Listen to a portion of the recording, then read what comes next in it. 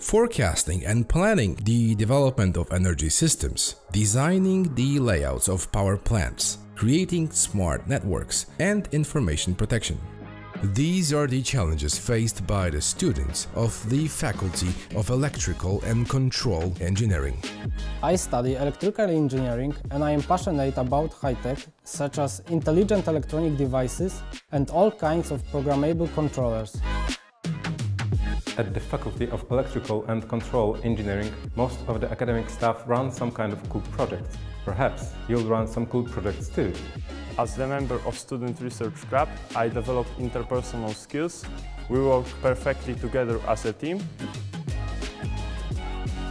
Maybe you want to join us. Running the digital world is really great fun.